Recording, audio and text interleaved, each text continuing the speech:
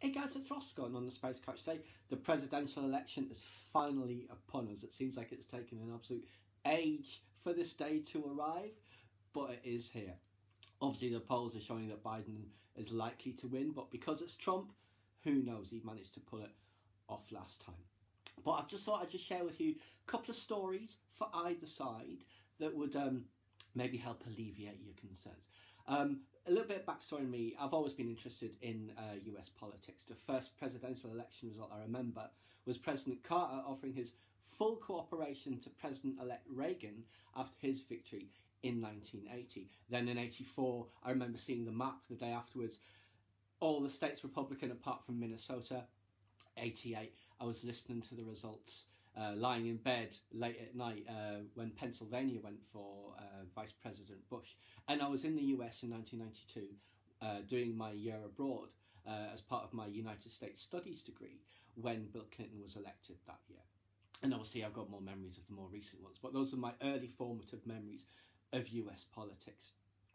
So, like I said, looks like Biden's going to win based on the polls, but obviously there is that uncertainty.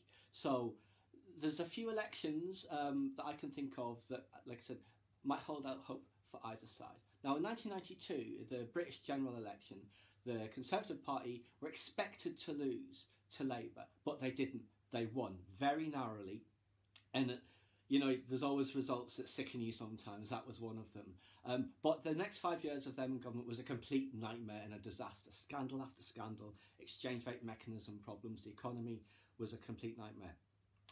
By the time 1997 rolls around, Tony Blair's now leader of the Labour Party, and they had been 10 points ahead in the polls for months and months and months. But everyone's like, no, because of last time, there's no way that they're that far ahead. It's going to be so much closer. Come election day, it wasn't close at all. It was a landslide for Labour. They had been that far ahead the whole time. Not quite as far ahead in the polls. I think it was about 8 they got in the end as opposed to 10. But it was a massive victory for them. And the following result as well was almost exactly the same. They lost a handful of seats. So 2017 rolls around. Tories are in power and they call an unexpected general election when they are 20 points ahead in the polls. What a surprise. And they were ahead in the polls for most of the time, getting a little bit narrower. But come election day, it was a hung parliament. The Labour Party under Jeremy Corbyn had somehow managed to pull enough votes away from the Tories to stop them from getting a majority. And that was very late. It wasn't captured in the polls. Insurgent movements like that, they tend to run undetected until the actual result comes out. So either side can win based on what happens. You know, sometimes the polls are spot on, sometimes they are not. Usually the election after one where the polls were off, they're a lot more accurate. So we shall just have to wait and see. But those are just my thoughts on some of the things that could happen, what you should think about.